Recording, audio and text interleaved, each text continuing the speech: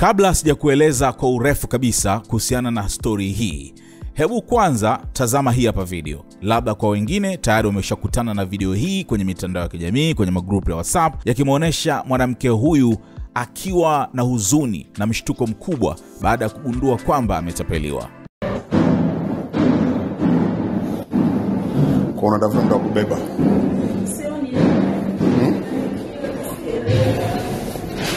Ulioka shinga 6.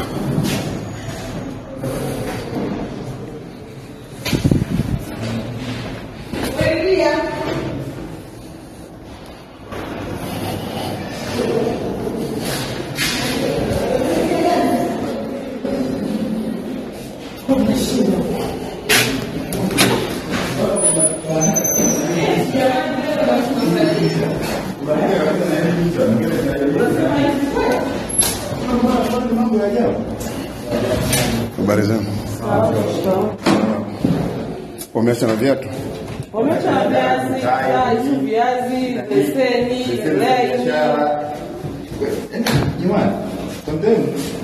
Yaani kwamba watu walikuwa wamesajiliwa vizuri kabisa. Sasa inakuwaje? Mbona serikali imeweka? Mbona serikali haielewi au? Inaelewa.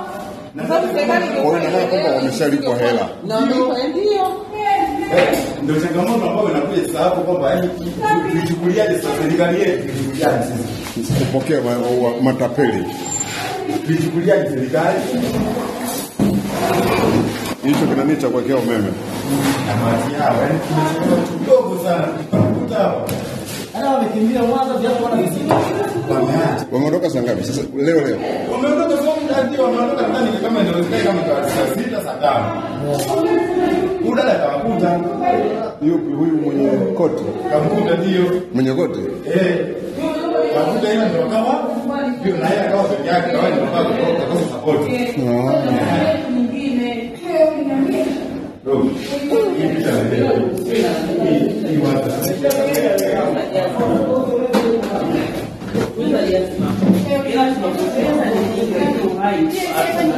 Kama ambavyo umeona na kusikia conversation katika video hii, kwamba hii ofisi ndio ya Skatek Tanzania.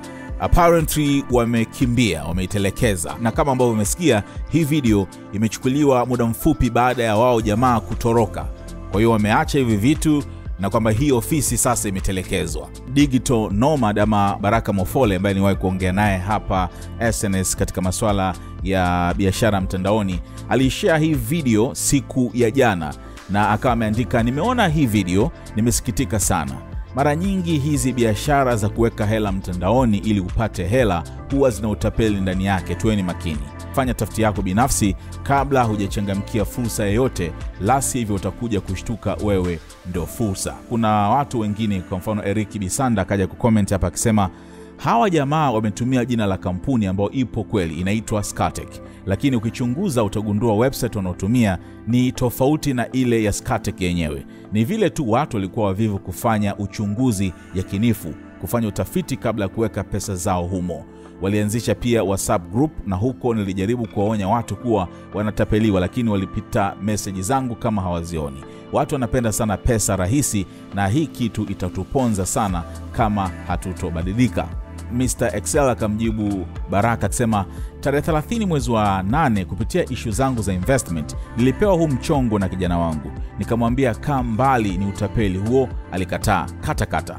Niliamua kuwatafuta Skatek ASA wa ukweli na kuwaeleza kinachoendelea Tanzania. Nachosikitika, mjomba wake aliweka milioni 10 hana hata wiki. Majibu yao chini. So ameweka hii hapa email, aliwaambia Skatek Tanzania Ponzi scheme. Akawaeleza kuhusiana na hii. Hawa Skatek ndo walimjibu akamwambia, it has been brought to our attention that you have been contacted by third party posing as Skatek entity. Please be advised that Skatek does not have operations in Tanzania and presently has no plans to enter the market. Skatek kampuni main haina mpango wa kuja Tanzania na kwamba hawatambui hawa jamaa ambao wanajiita Skatek Tanzania. We are contacting the relevant authorities to, as much as we can, prevent this scam from continuing. We have no further information at this time. Kwa hiyo wakamjibu kwamba wanajaribu kuwasiliana na mamlaka husika za hapa Tanzania kwa ajili ya hii issue, lakini Mpaka hapo hakuwa na majibu zaidi. Sasa huku chini kuna mtu amekuja kuweka akasema, kuna mwanangu alinitumia hizi ila nikawa na wenge, japo walifanikiwa kufanya withdraw kadhaa, ila pesa nyepesi kwenye hizi Ponzi scheme hujui siku wala saa ya kusaga meno. Hawa jamaa walikuwa wamekuwa registered kabisa hapa Tanzania. Unaona kampuni wanasema ni Certificate of Incorporation of a Company Tanzania, Skatek Investments Company Limited. Wamesajiliwa kabisa na BRELA, na hii walikuwa wamepewa kuanzia Julai 28 mwaka 2022. Kwa hiyo ni kampuni mpya, lakini ndani ya muda mfupi sana walikuwa wamekwisha tapeli watu wengi. Na ukiangalia mpaka wana TIN number ya TRA ambayo inaonekana kabisa Skatek Investment Company Limited. Lakini ndo hivyo, ni matapeli tu. So wanaonesha hapa kwamba new office Dodoma Tanzania officially opened for business, na kaeleza walipo na nini, then walikuwa wamepanga katika jengo hili. So unaona kwamba pale juu wameweka bango kubwa kabisa kama ni biashara au kampuni kubwa, lakini kiukweli haikuwa hivyo. Kama ambavyo hii issue ilivyo nzito, ni kweli kampuni hii ya Skatek yenyewe, Skatek ni kampuni ya Norway ambayo inajihusisha na renewable energy. Wanasema Skatek is a leading renewable energy solutions provider. Renewable energy ni nishati ambayo ni asili, kwa mfano inatokana na jua, maji, hewa na vitu kama hivyo. Kwa hiyo hawa jamaa Skatek wako Norway na wamekuwa na wakifanya kazi hii kwa muda mrefu sana kama provider wa renewable energy. Ofisi zao ziko Oslo, Norway. Wametoa tamko kuhusiana na hii issue inayoendelea Tanzania, na hii ni taarifa kwa umma ambayo wameandika jana Septemba 21 mwaka 2022, kuelezea kwamba wamepata taarifa ya matapeli kutumia jina la Skatek katika kutapeli watu, ambapo wanasema Skatek name misused in scam attempt in Tanzania. Logo yao ndo hii, na hawa jamaa wanatumia logo hiyo hiyo ya Skatek. Hawa hapa ndio wale ambao ni matapeli, ambapo wanasema Skatek mlangoni, jiunge nasi, tupo Tanzania. Tutakusomea hizi comments za hapa za watu waliopigwa na hawa jamaa.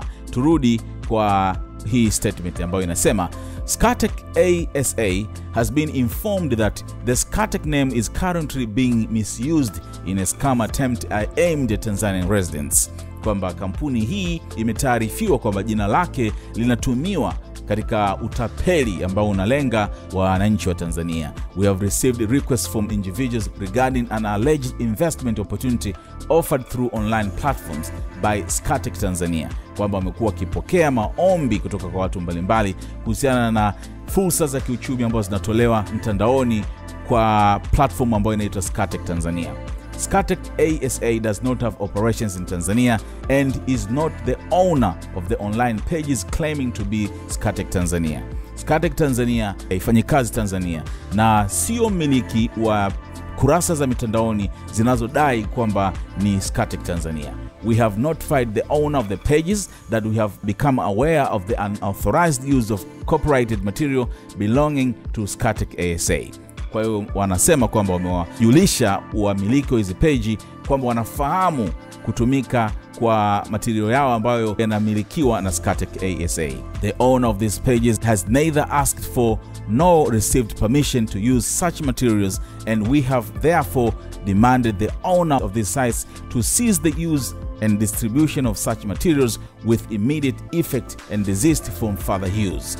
Kwa wanasema hawa jamaa ambao wanamiliki hizi page hawajaomba wala kupewa ruhusa kutumia materials kwa maana ya majina, logo na vitu kama hivyo, na hivyo wamewaomba wamiliki wa site hizi kuacha kutumia material hayo mara moja.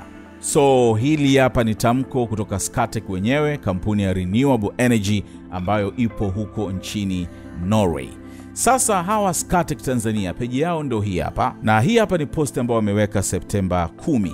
Walikuwa bado wanaendelea kupiga, kwa ameandika hivi kwamba Skatek mtandaoni mlangoni. Then leo watu wengi wamekuja hapo kucomment baada ya kugundua kwamba utapeli umefanyika. Huyu anasema kwa mtu ambaye hajapigwa na hili rungu la hawa jamaa, basi ashukuru tu Mungu, maana sisi majeruhi tuna kazi ya kutafuta hela sehemu nyingine tukalipe madeni.